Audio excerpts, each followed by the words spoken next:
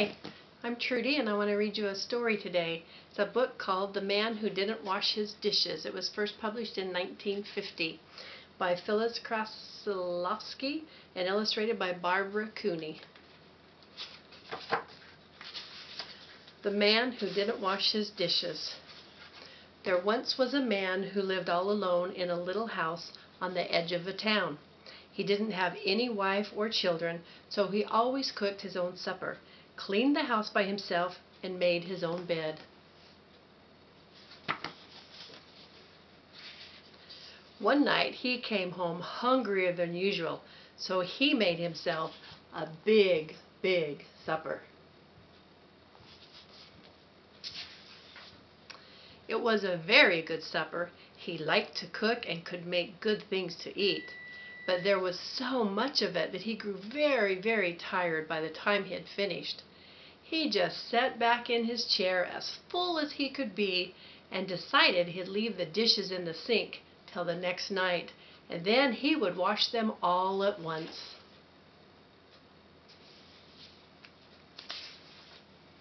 But the next night he was twice as hungry, so he cooked twice as big a supper and took twice as long to eat it, and was twice as tired by the time he'd finished. So he left those dishes in the sink too. Well, as the days went by, he got hungrier and hungrier and more tired, and so he never washed his dishes. After a while, there were so many dirty dishes that they didn't all fit in the sink. So he began to pile them on the table. Soon the table was so full that he began to put them on his bookshelves. And when they were full, he put them just about everywhere he could find an empty place. Soon he had them piled on the floor too. In fact, the floor got to be so full of dishes that he had a hard time getting into his house at night. They were even piled against the door.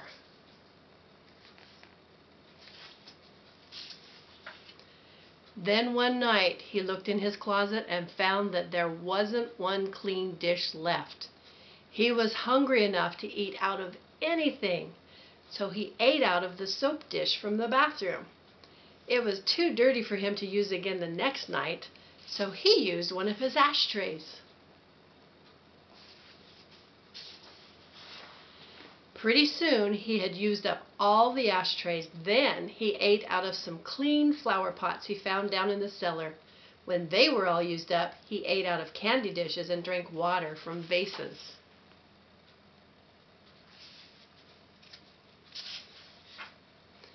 Finally, he used up everything, even the pots he cooked his food in, and he didn't know what to do. He was so unhappy. His whole house was full of dirty dishes, and dirty flower pots, and dirty ashtrays, and dirty candy dishes, and dirty pots, and a dirty soap dish.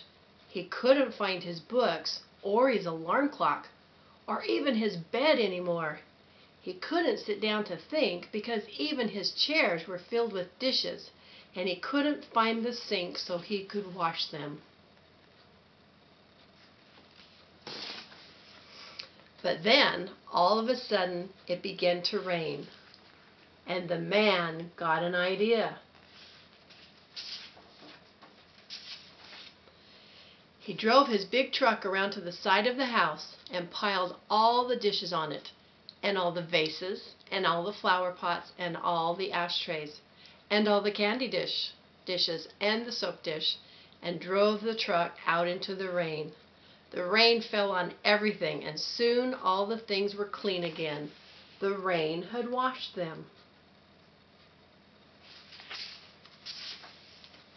Then the man carried everything back into the house.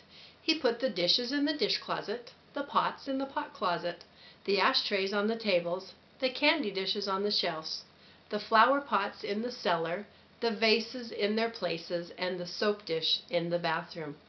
He was so very tired after carrying everything back and putting it away that he decided From then on, he would always wash his dishes just as soon as he had finished his supper.